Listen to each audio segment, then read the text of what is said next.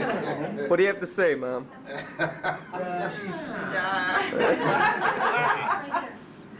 She's a loss for words with one of the few times in my life that I've noticed her. All right, Fran, that's enough.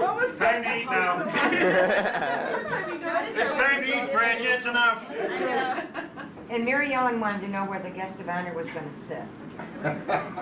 No, Mary Ellen. Oh, we have two Mary Ellens here tonight.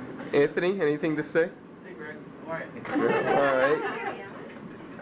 Mary Ellen? Same. Hi, Greg. Yep.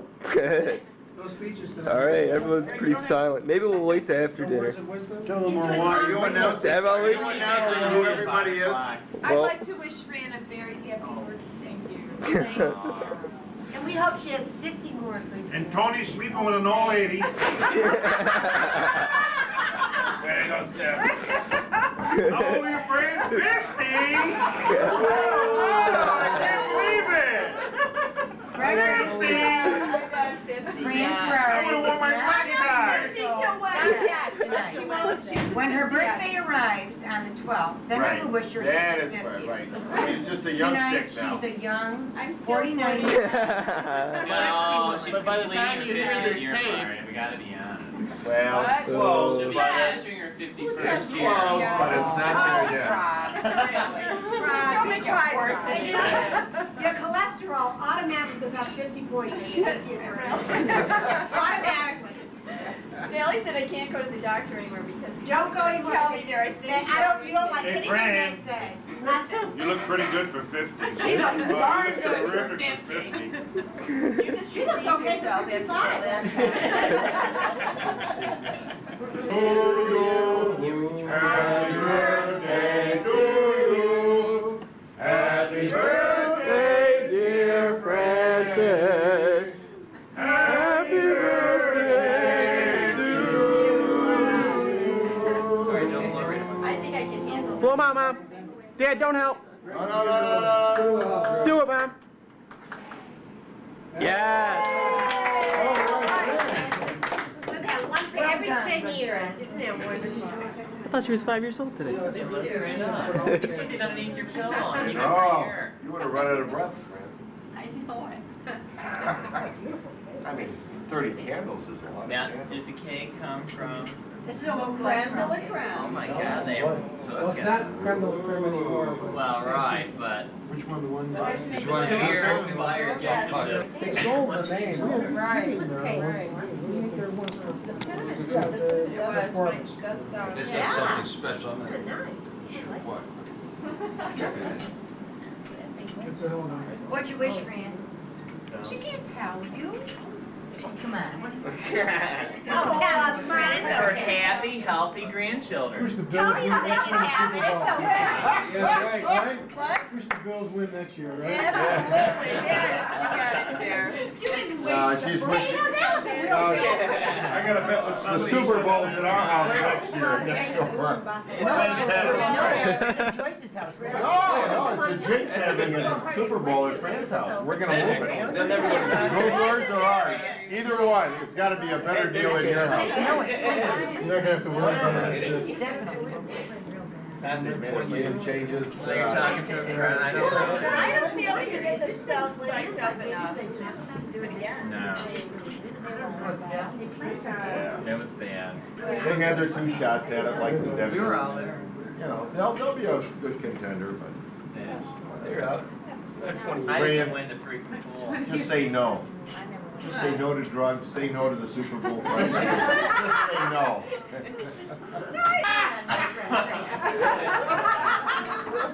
Did you get that on video, Anthony? No, I didn't. Want to repeat that? I didn't get it. No.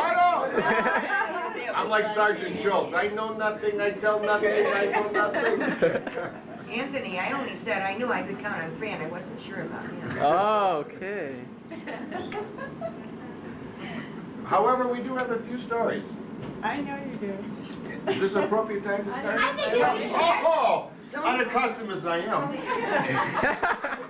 I have my notes on it. Oh, Here. I have a long prologue. You can watch the video. Conservative group, so I figure someone's got to kick it off. you did. We won't do Jackie this. Well, with my smooth Chicago accent, I'm gonna give it my best shot. Did you hear that? Yes. I missed it. Smooth Chicago accent. I said with my smooth, Oh. universal accepted accent. The perfect language, right? I didn't say that. You did. Thank you very much. Well, you told me first. As you all know, Anthony, you have to get. where's Tony? Okay, Mom. South Savannah, we got. He's in the library. Okay. He can watch the TV. All right. Here are the balloons from the Inces. Close the door, but I don't know. Funny, this cake I chose to be in Rochester. My friend brought is me. the human. And I went to the Greg's graduation party. I never saw so many beepers in my life. And the only thing I can say is I said to Rob, I never was around this many important people that need to be beeped. I'm impressed you guys know this many people that need to be beeped. I mean, my husband is a computer programmer and he almost never gets beeped. Nobody beeps him. Nobody beeps him. Well, I guess not important enough. But they were hanging off everybody's know what pocket. that- This is a joke part, and it was amazing. But Sally- Everybody had one. I said, were you ever this important? Are you this important? Do you have one there? I don't have one. No, no, he You know just what it did. cost them to rent 47 beepers for that party? It cost them about $300 for I don't know. just the rental fee for those I'm gonna beepers. take it. Those suckers went off all at once. It could have been some. It could be like an air raid drill. That's right. I was impressed. Everybody had one hanging off their back pocket. In some church, you hear different beepers and alarms and they'll go after in the. Rochester's the beeper capital of the world. Must be. I remember the canopy crashing in on somebody. Well, now we have Uncle Joe vibrators now. You have vibrators? Vibrators. Right. I'm not touching that one. In Boston, we have another vibrator serving the You don't hear, I have a vibrator too, but I don't think you use yours the same way. Probably not, Marty, yeah. I have this thing that we put on my neck that vibrates my neck. You're talking about. Oh. Instead of a beeper, it vibrates instead of making a sound. It makes you, we only can have Jerry put important the people beeper have on it. your I'll neck. pass on that one. Vibrator for, I think you'll, Give me a demonstration. yeah. Jerry, you should show a good beeper. Okay, Vibrating. let's see You it. have a Let's see vibrating it. Do it now that it. I want to. It's not from mixed company. Information. True. When I get vibrated, I don't want him to beep afterwards. That's right. It's either or. It's either or. I like the vibration better than the beep. Are you getting us on tape, Anthony? Every second. Oh, bummer. We're all waiting. Lights not on. Oh, You're live. you're live. Mr. Weinthauer's live. Hey! Saturday Night Live. Dick I got notes. Unaccustomed as I am to public speaking, I have my notes. Oh, Frank and Francis, thank you. Let's hear it for Frank and Francis on video. Yay! Yay! Well, listen, as you all know, we've lived next door to these wonderful people for 147 years. Seems like that, doesn't it? Long time. Fran is in control. I mean, nothing gets out of her. I mean, she is smooth and sympathetic and all that, right? But she does slip in a humorous vein. I've got one story to tell. This goes back about, I want to say 6 or 8 years ago. No, no. No ad-libbing. I've already done the bedroom All right. story. It's dangerous, you're nervous. No.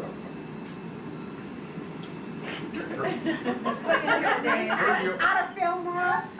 Oh, it's right. Everybody's got a beeper. Everybody's got a beeper, right? Okay, you know. I forgot to use my deodorant. Anyways, Fran has been a super neighbor. I mean this sincerely, right? And I know how you love to come over and visit Marty and talk about plants and swim in our pool because she loves to swim. She is just, she just loves to swim. I mean, she's a real, who? Esther Waits. Okay.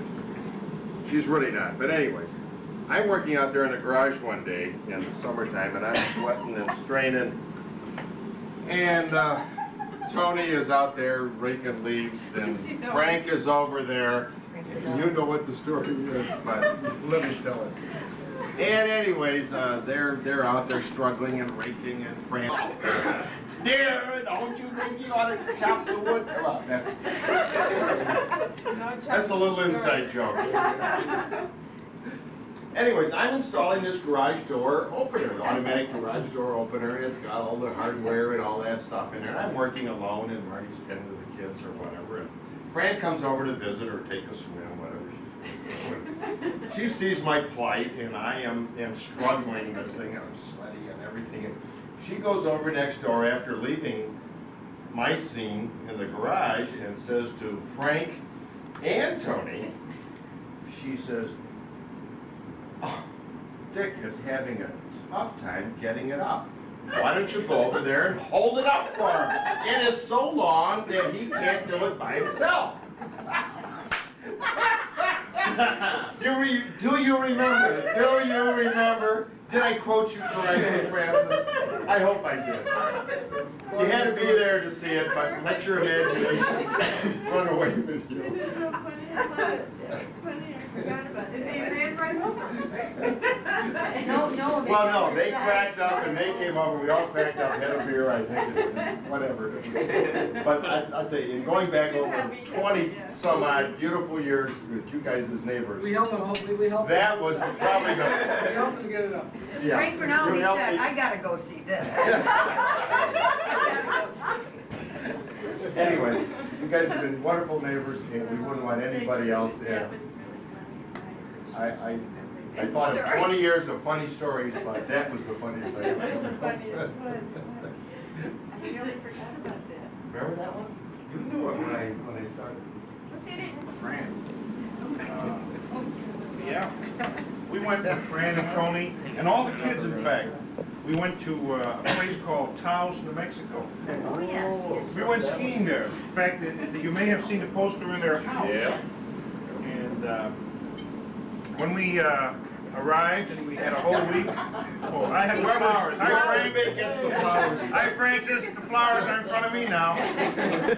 So we had a great week skiing and visiting New Mexico in various areas. And then it was time to leave. So we piled into a station wagon or a van or something like that. And we went to the airport in is it El Paso? Albuquerque, New Mexico. Albuquerque. So the Albuquerque airport was under construction, and they had a sign there that says no parking. And we had 30 pieces of luggage, and we had the skis. So we pulled up right over there, and not anywhere near. So we had to get a sky cap or something to get all these 30 pieces of luggage, including skis and trunks and everything. In the mud. In the mud. Yeah, mud. We're trying to get a sky cap. Tony says, I'll go get a sky cap. The cops come over. No parking over here. Well, you know how quiet Fran can be, right? You should have seen her. What do you mean, no parking? We have to get on the airplane! We have a parked car over here! What kind of airport is this? We looked at Fran, we said, who's this person? I never said anything like that. Now Tony's going like this. Shut up! Shut up! What's the matter with you? The cop took one look at these people, and gave Tony a ticket. He got a ticket. Well, I thought it was just the parking attendant. I didn't know he was security. She laid this I guy thought out, he I'll was a tell you. security person. I never saw anybody laid out and laughing like that. He was really mean. It was so impossible. I know, it was terrible. You were justified in what you said. She was stressed She out. was going to give you a ticket, he says. I gotta ask you a question. When Tony said shut up, did he say shut up? Oh, you go, shut up, shut up. No, shut up, Dear. dear. No, he says dear. Like that. He always He says might have. He always says dear. I didn't even believe I pulled, did it said, "Look, myself, it wasn't quiet." me. No, Oh, enough already, okay, that's it, let this guy simmer. I'm not Mom gonna said say you that. believed it. I mean, lots of things were fun, but I had a hard time thinking of funny stories. I thought I could tell the time, it's interesting, Jake was talking about your love of swimming.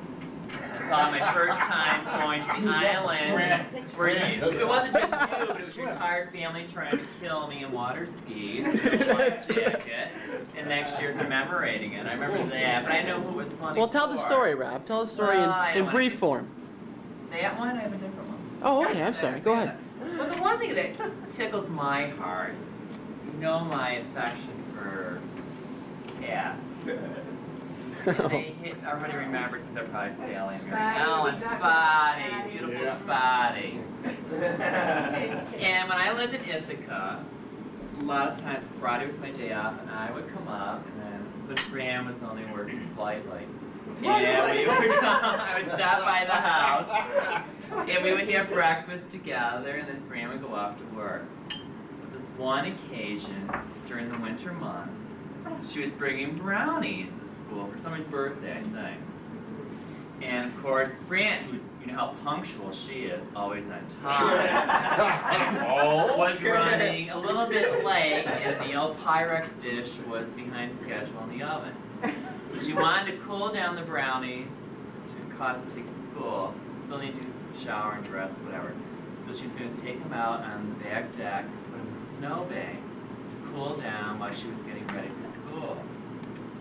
And then when she came out afterwards to pick up the Pyrex dish, it was hard to remove it. Finally, when she lifted it up, because it sifted down from the snow, cemented to the bottom of the Pyrex dish were mementos of Spotty's bowel movements. I remember that. And as Fran is telling me this, I said, "Oh my God, what'd you do?" She said, "Well, I cut the brownies and took them to school." And I thought, only a cat lover. I appreciate that. You know, it didn't really bother the brownies. No, I don't think Sure, Mom. Sure. Well, I don't know. I thought that was funny for you. It was peculiar. It was funny, well, you didn't mention that Spotty had departed. Well, what was Spotty Spotty? had Oh, that's right. Spotty was gone by Spotty then. had This died. is the leftover. This was This is a little memento. It's right, I forgot. it made it more touching. It did, right? Well, depending who wanted to touch it. You see, he was sick and he didn't go out in the woods and, you know, go to his own private location, so consequently he was just going out and projecting. And Spotty's always been an outdoor night kid. He was always out at night. Because Always Tony out kicked at him night. out every night. Yep. That's right. I'll tell you, our mole population went up by 40% when Scotty Spotty left. was I'll tell fine, you. right. Scotty was a good hawker at night. He kept the mole population down. Yeah, he was an unusual animal. Yes, long after the snow melted, we had Spotty memento. He was an unusual animal. Greg, you're on. When I was young, I didn't have a whole lot of parties in the house. Kind of mellowed out. Didn't. Have Come too on. many. But you got kind of a older. straight ahead kind of kid. But one thing I did learn from my mom, and that is to be very neat and thorough. Oh, I know what he's gonna say. I know it. Hush, hush, hush, hush. Very neat and thorough, and if you want to get anything by her, you've got to be very careful. Cover all your tracks, so to speak. I mean, all your tracks. If she could find anything, any little teeny piece that was wrong with your story or whatever you were trying to You were in trouble. So one week, my parents and my brother went to Minnesota to visit McCollum's, I believe. And that's when I chose to have the blowout that I never had when I was younger. Good for you. Plotted it out. I said, I'm going to have a party. So I waited It's till after my... seeing me off on the plane. That's right. Saw my dad up. It promptly called up my buddies. Made the arrangements to get the appropriate beverage over to the house. Yeah. Francis, appropriate beverage. Well, beforehand, I was very nervous. I said, well, geez, I got to get all the furniture, make sure no one touched the furniture or anything like that. She'll catch anything. I've got to really watch my stuff. So what I did is I took my Polaroid camera I had at the time and went around the house and took about 30 or so odd snapshots of where everything was. Oh, And the main thing I really had to worry about was the Yadro set, which was a pride and joy. And she had, I'd say, about a dozen figures on the glass top table, and I said, oh, gosh, I gotta move these out of the way, but I'll never get them back in the same spot. and my grandmother's gonna come and she'll know if it. That's coming up. He didn't think of I that. didn't think of that. Oh, but she But, did. That's coming later. Poor So I Tony took, right I off took the many line. snapshots of every single pose they were in. It was real meticulous and tried to be real careful about I it. love it, Anthony. And, I know. anyway, the party kind of went on the schedule. We had to be careful of a certain family that lived next door to us, the wine cellars. We were sitting on the front porch. Although I have to say that I was teed off, I wasn't invited. Now at the time, I have to say that they did not volunteer to be my policeman, but somehow it was just expected of them. Is every time that my parents went away, now you watch the boys. I want you to know, we never ratted on you. Your grandmother called I and said, believe me. said, It's coming up. This is my thing. Don't believe me. Anyway, I was careful just to keep the wine flowers out of it. I made sure I had my friend over, made sure he was in the garage. We had tried to hide the car and all that. Anyway, it didn't work out. Somehow, Mrs. Weinfeller knew that there was something going on. no, your grandmother called. Oh, did she call? Yes. Okay, Oh, all right, yeah. you're right. She My called me, grandmother I never called, called and it was, of course, it was a Oh, fluke. your- I was your supposed mother to be at called. work. I told my grandmother I was supposed to be at work. Out of the blue, she called up. And someone strange answered the phone, one of my friends, and then she called you, and then you came Right. over. Anyway, the whole thing went sour, and it was really It bad. went south real But I still had an help, the party really at that point hadn't gotten underway, so I was I thought I was safe. So, no, I'm okay. So anyway, I'll go to when my parents got home. My parents got home, my mom, and she looks in the dining room, and she's looking at the Yadros, which I meticulously, I collected all the Yadros and put them in a safe place, and then I put them all back according to the picture. Exactly. Exactly, and I was real careful. She takes one look at the Yadros and she says, "You were at a party, didn't you?" I'm like, "You gotta be kidding me!" I swore up, and I did not have a 40 degrees. I did not have a party. I'm thinking, there's no way she didn't notice any one of those missing. She says, "You were at a party." Finally, she got on. All right, I had a party. How did you know? How? She always says, knows. And there was one little figure that holds a little wire cane. The wire cane was missing. The angel. And I was like, "The Big wire Chinese cane is angel. missing? What do you mean?" So anyway, the wire cane was somehow missing, and she spotted it right away, and she knew that was it. I gotta tell you something that you There's don't more to it. know. There's a lot more to it than that, but I gotta that's a tell you simplified something version. you don't remember about that night. What's that? Your grandmother did call our house because your mom and dad and Greg were out to visit the Collins. Yeah, they were McDonald's. Collins. For Mary's wedding. Your grandmother called and said, "Is everything okay over there?" And I said, "Well, everything looks okay. Anthony just drove in and Dick and I having a drink on the front porch." And she said, "Anthony just came in?" I said, "Yeah, he's got a couple of friends. Everything looks all right." She said, "Oh. Well, you just keep an eye on it. I'll call you back in a It's few supposed to be minutes." working. And she did. And then when she called back, I said, "Well, there's a few more friends, right?" She said, "Frank and I will be there momentarily." And they were. And the 10 minutes. Boom, boom, boom. By that time, they had come in the house, whatever party you were trying to do was gone. Now, they never had eventually went home again, right? Then They the went party home breaks. Yeah, they eventually went home, right? They went home again. It's hard to believe. This is the really wonderful thing about it, Anthony. She called me up, I can't remember if it was 5 o'clock in the morning or 3 o'clock. And she said, "Marty, I keep thinking about something. I walked in the house and I don't remember seeing those Yadros on the table." And she said, "Do you?" And I said, "I guess I didn't look." She said, "Something's fishy." So she came over, she said, "I'll be there the next morning." She said, "I'll be there the next morning." I went in with her. They were all right where they were, supposed to be. She said, "Maybe I dreamed it." And it wasn't until a while later that we realized that you had photographed them and put them back in. Let's hear it for Anthony. And to add to it, Tony, poor guy, is flying in the air. Greg, Fran, and I are already in Minneapolis. Of course, the news comes. and We're she calling is up there. panic-stricken. Oh my god, you know what's going on? I said, do me a favor. Tony was coming. What time was he coming? was Like good, he was late good. at night.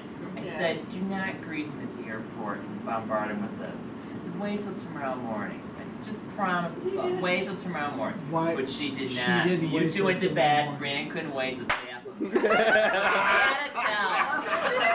a minute. We go up in the room, she says, "Got something to tell you." Worry, Right, worry. right. I said, we're gonna go to bed. Got something to tell you, you know. Anthony, party. I never even got off the ground. Never. I said, he what? That's the farthest I got. He had a party. What are you gonna do about it, man? We gotta talk to him, and you know, my mother says the Yadros are missing. Welcome to Minneapolis. My kids thinking to had myself, many parties. You see, I get I'm tired. tired, First I one I just try wanna to go. have, I got. Who I needs got this shut up. Who cares about the address? I'll deal with it You tomorrow can't- morning. You can't fix it tonight, let it fly to Now the McCollins girls are, you know, they're hearing the story. Hey, go Anthony! They were. Go Anthony! Yeah. I can remember a couple times when, we were with you one time when you found out that they had a party.